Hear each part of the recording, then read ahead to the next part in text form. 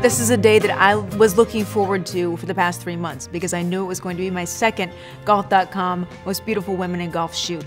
And honestly, I love the people working on this shoot. Every single time I'm here, I'm treated like a queen, and the most professional makeup artists, photographers, everybody behind the scenes makes me look and feel beautiful. I just love what you guys are doing for the game. We were sitting here a year ago, and I said I hope that golf was part of my future for a long time to come, and it will remain part of my future, but at a different network. My contract was coming up with Golf Channel, and Fox swooped in, made me an offer that I couldn't refuse. I will serve as the reporter and host for the USGA events. I'm really excited about that, to work with legendary sportscaster Joe Buck and the great Greg Norman, also Julie Inkster, Brad Faxon, David Fay, the list goes on and on. We've really put together a fantastic team for that coverage, and I'll also be on the NFL sidelines, so a new venture for me, and I'm pumped.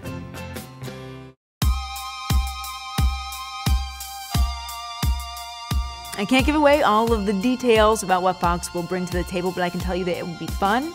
We're going to make golf fun, and Fox is going to do what they always do. Exceptionally high definition, all the great shots. You'll see them up close. You'll feel like you are there. That's what Fox does. #1 sports network in America. It's going to be big. It's going to be fun. It's going to be loud. We're going to keep the tradition of the game, but we're going to do it in a new and fun way. Let's talk about the state of my game. It's not too fantastic. And I've had the time now, I've had the time off work to play, and I've definitely had all the lessons in the world from Martin Hall and Michael Breed. I've played in a lot of pro-ams, but as far as practice, if it isn't 80 and sunny, I don't play that much anymore because I spent all those years at Michigan State playing in the snow that I really just love to play in warm weather now. But with my new crew, Joe Buck and Greg and I have already set times that we're going to play together in places that Joe has not played yet. So getting the passion back for the game.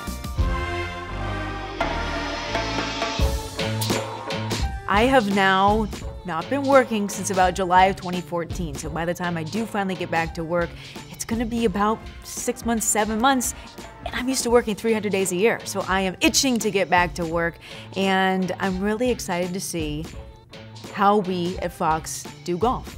Everybody's been asking me that same question. We're not even exactly sure yet, but we know that we're going to kill it, and that's really what I'm most excited about, as well as venturing into a new sport. It's time to grow my career, and my time spent at Golf Channel was a fantastic stepping stone, but it's time to venture into other areas, possibly maybe even some entertainment or something this year. So it's a really exciting time for me.